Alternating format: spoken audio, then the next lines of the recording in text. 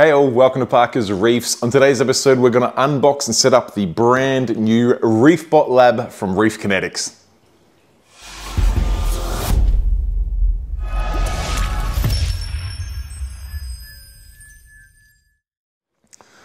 Alright guys, thank you for joining me on another episode of Parker's Reefs, and today we're going to dive into something that I am an absolute fanboy of, and that is reef tank automation. And I guess the story of the last few years has been parameter testing automation, and whilst there has been some huge developments and movements in the worlds of probes that can test water without reagent, it's just not quite there yet, when the tried and proven method of using tritation test kits is absolutely rock solid. Now, the trouble with that is it can take some time to do a test with each different reagent when you've got to count drops or measure syringes and things, and that's where something like the Reefbot Lab comes in. It is a robot that will automate that for you. It allows you to load up multiple different parameters or test kits into this machine, set a schedule of when and how often you want them to test, and Bob is your uncle. So today's episode, we're going to unbox this unit. We're going to load some reagents in it. We're going to set it up in the software, get it all running, and then in a couple weeks time, I will follow up with a review once I've had some time to let it run those tests, and I'll be able to let you know what I think the strengths and weaknesses of this device are. But first things first, let's do the unboxing, have a good close look at it, and see what makes this unit different from Reef Kinetics' previous tester before, which was the Reefbot itself. This one, the Reefbot Lab, has incorporated a number of features, and we'll go over those when we have a look at the hardware once we get it out of the box. All right, here we have the Reefbot Lab from Reef Kinetics, and straight out of the box you can see this is a pretty large unit. So if you're trying to hook this up to a nano, you're going to need to have a pretty dedicated space for it, but it does just ooze some sort of commercialness to it. The shape, the beautiful Allen bolts on top here, the status slide across the top, the simple to remove access covers here, which lets you get to all of the reagents there. Super cool. And we can take all these covers off and have a look at the unit, because this is the first time I've actually seen it. I've had a look at pictures online, but nothing's quite the same as when you take the covers off and have a look at the unit in person for the first time. Now, I have discovered one of the new updated features of the unit here, and that is the 60 milliliter reagent holders.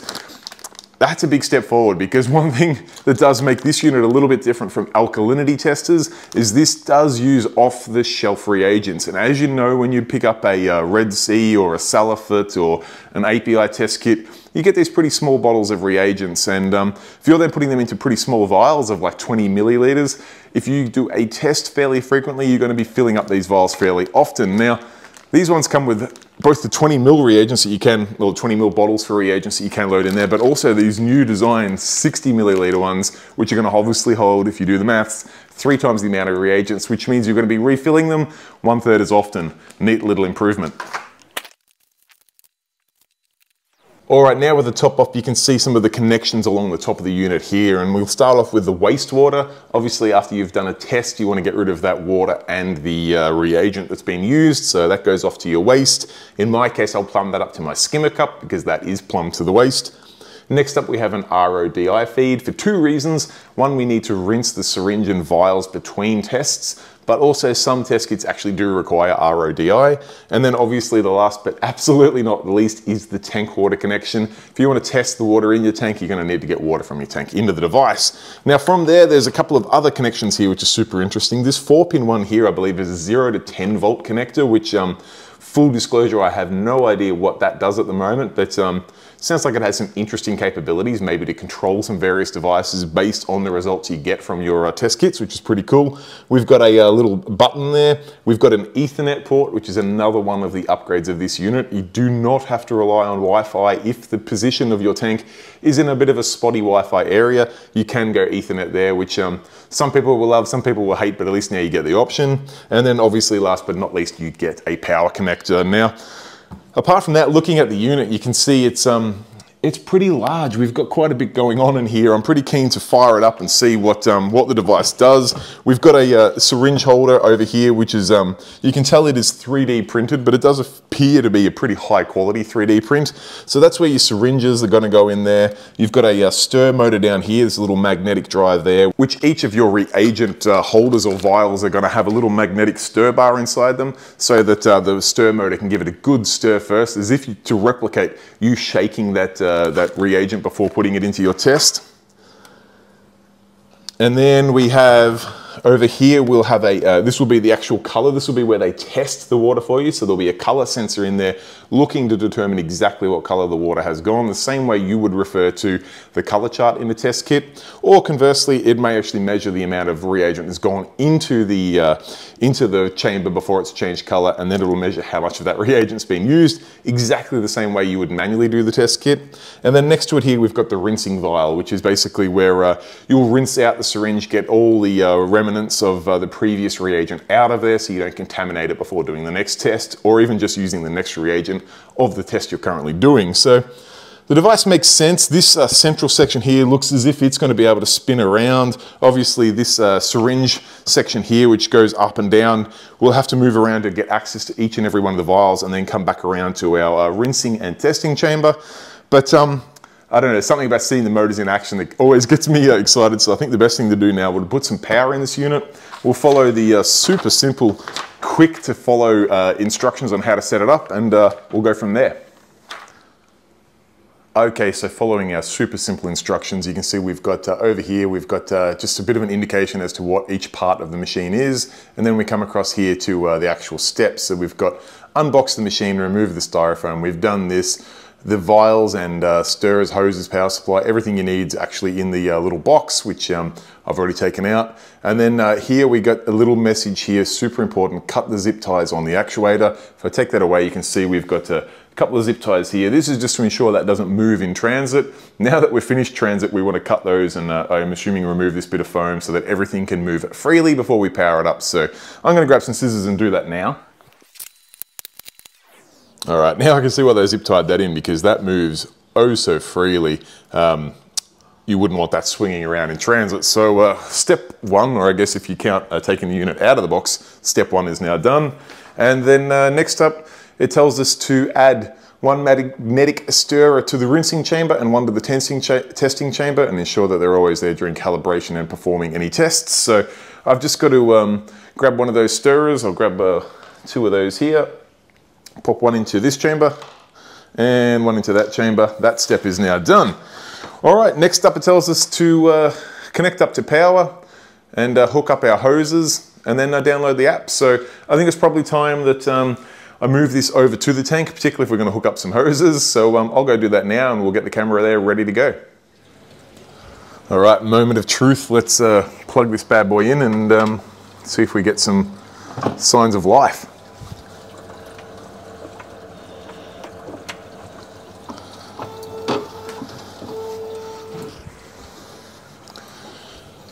Instantly you can see the status lights lit up red, which probably makes sense. It's powered up for the first time. I can see the little motor spinning around, checking the location of each of those vial holders. Not that there's any vials in there yet, but it's spinning around.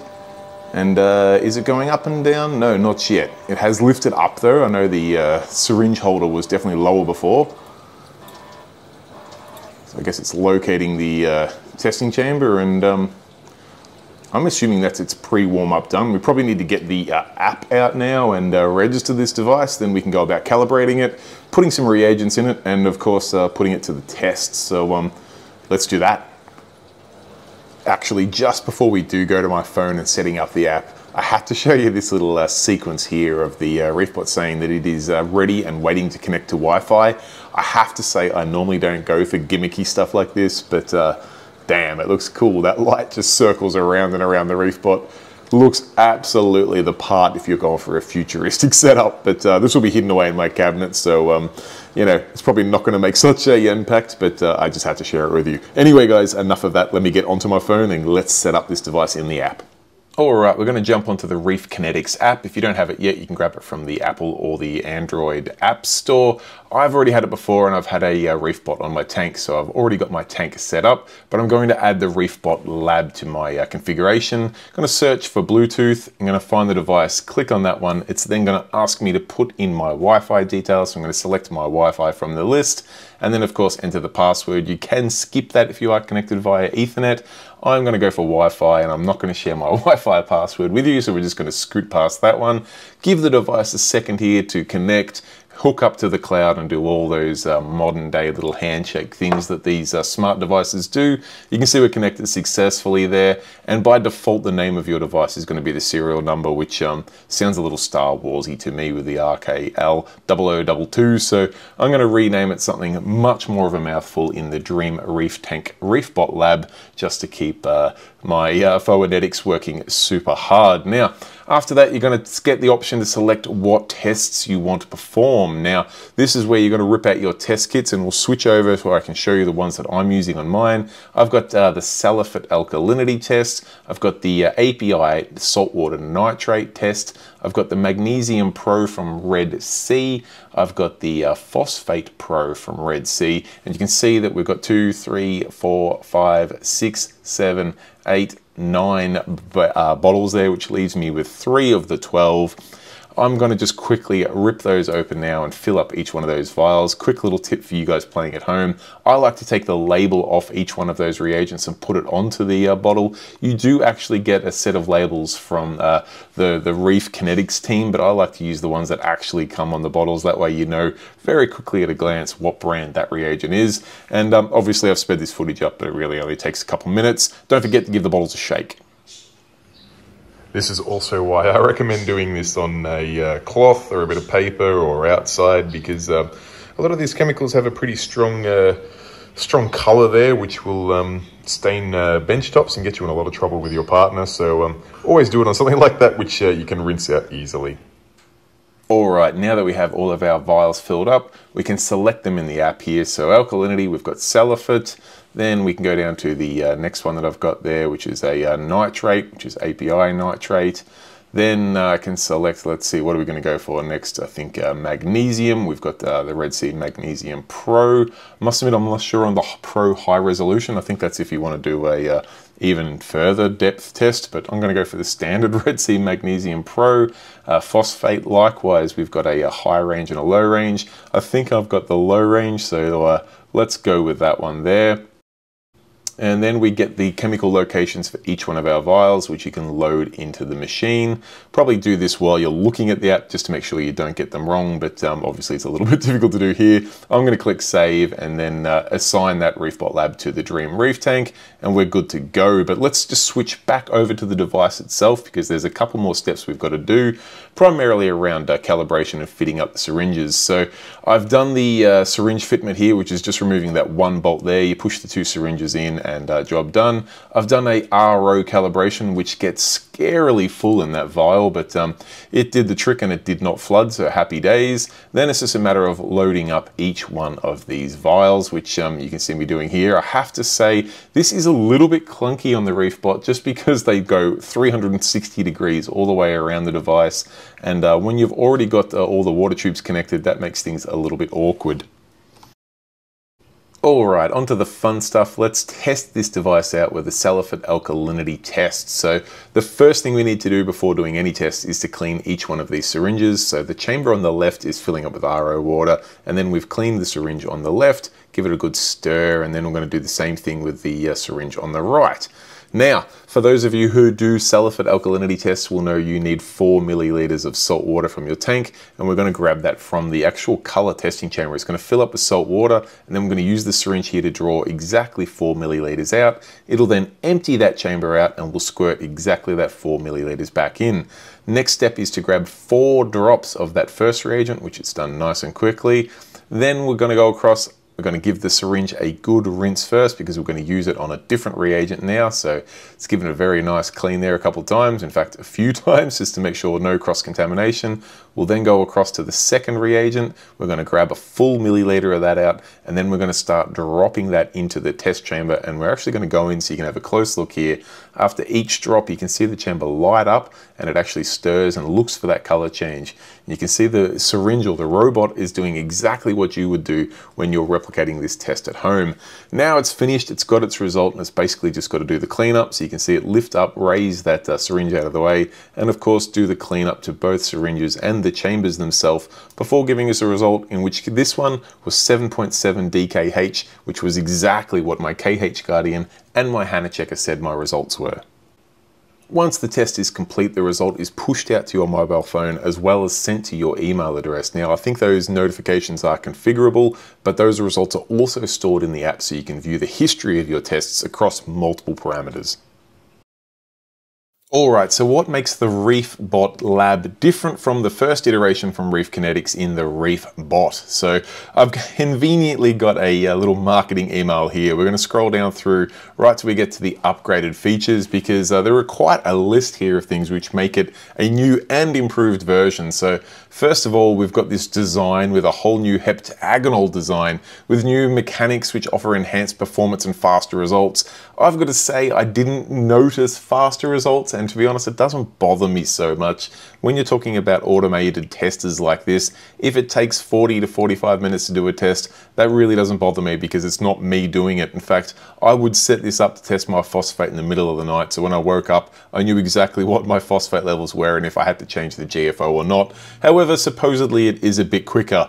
Now this next one here, this does interest me. Reagent slots, more is always better, absolutely, and 12 reagent slots is super important because, as you saw with the choice of reagents that I went for, while some of them can be quite low in numbers in 1 or 2 reagents, a number of them are more. And if you're looking at parameters that require 3 or even more reagents, you're going to chew up those 12 slots quite quickly. And a big device like this with quite a decent outlay in cost, you want it to be able to test a number of results, not just 1 or 2. So having 12 slots makes a huge difference. Now, one of the next things they talk about here is the new actuator, which is faster and has smaller resolution than the original Reefbot. That may be the case, and it probably does. I didn't notice a huge difference on the speed, but it does look like it will have better resolution. Whether that really equates to much or not, I'm not sure. I think we're still limited to the accuracy of the test kits that we use. And to be honest, I'm only looking for ballpark figures with a device like this. I want to know if my phosphate's gone from 0.04 up to 0.1 or above. I don't really need to know if it's gone from 0.04 to 0.05, but if the improvements help do that, happy days. Now, we talk about more precision here with higher resolution tritation tests. I don't know whether that's a hardware improvement or a software improvement, but either way, they are saying they can give you more fine resolution on the results, which is always good. This one's an interesting choice of words. The reagent access, when I first saw this, I actually disagreed with it because for me, putting the reagents in the machine all the way around the unit actually was a little bit clunky. But then I saw what it actually talking about, or what it actually means, is that the needle is now able to reach the bottom of the vial to get the maximum amount of the reagent out there before you have to refill. And that is absolutely important. I know the original Reefbot only went about halfway down the vial, so it didn't get caught up on the magnet, and also didn't bottom that syringe out on the bottom of the vial and cause all sorts of troubles. This one gets down much further, which means it's going to be much longer before you have to refill the vials, which means you're going to be spending a lot more time with automated results rather than doing maintenance on your automated tester. The next feature, this one's an interesting one, a reset button. I've never had the need for a reset button, but it's there if you need it. The device is supposedly quieter, and I would say it probably is. I do not have the original Reefbot with me here, but I'd have to say even with the doors off the Reefbot Lab that I have in the configuration I'm using at the moment, because I like to see what it's doing, it was not overly noisy. Would I do it when we were having dinner? Possibly not. I'd probably set most of these tests for times when I'm not at home, but if you were, I don't think the noise is going to put you off at all. And then a handy feature, the route safety. If the device finds finds any obstacles. So if someone puts something in the tank or in your cabinet and something falls in the way of the machine, rather than it just trying to brute force its way through, it'll actually stop and send you a notification, which is important. But one thing they don't talk about here, which surprises me, and for me it's probably the biggest improvement of the device, is that it can now take these 60 ml reagent bottles, and that's super important when you're talking about something like this that can burn through a few mil at a time in a test. You don't want to have to, if you're doing a test each day of calcium, for example, you don't want to have to refill the reagent every week. If you get 3 times the amount in those large 60 ml vials, it means you're going to go 3 weeks instead of having to refill your reagents, which for me, automation's all about hands off. It's not about just moving the work from one task to another. So that's the massive improvement for me. But I will go through some of these details and more in the follow-up video, but I just wanted to run over some of the upgraded features just for now. Alright guys, there you have it. That is my unboxing setup and I guess overview of this brand new Reefbot Lab from Reef Kinetics. If you want to see how this device performs over a number of tests over a number of weeks, be sure to subscribe to the channel so you do not miss out. And of course, if there's anything you want to see covered, whether it be a short, simple question or a highly in-depth one, please do pop into the comments section down below, because I do go through each and every one of those comments and I will reply. But of course, I am also looking for things to cover in the follow-up video of this device, rather than just saying, yes, it tested these elements and yes, it was accurate. If there's anything in specific you want to know, be sure to let me know in that comment section down below. If you like what you've seen of the Reefbot Lab so far, you can use this discount code here. That will get you $100 off the pre-order price. Like I said, I will be doing a follow-up video on it, but if you want to make sure you get in nice and early and don't miss out, I have to say what I've seen so far I like. There's been maybe a couple of just little edges that maybe the Mastertronic has a little bit more polish on it too, but the Reefbot Lab has definitely come a long way from the Reefbot, and I already liked the Reefbot. So the improvements on this device have shone through, and it looks like a very solid contender for automation in your reef tank testing. So check out the website. I'll put the details in the description below. Check it all out. Let me know if there's anything at all you want to see covered, and I'll cover that in the follow-up video to come out in a few weeks' time after I've put this device through its paces and done a good, maybe 100 or 2 tests through it, and we'll just see how the things last on it, what sort of maintenance is required, how accurate it is across a range of test kits, and other things that you guys come up with. Anyway guys, I'll wrap things up there. I hope you enjoyed the video. Till next time, stay safe, keep reefing. Cheers, bye.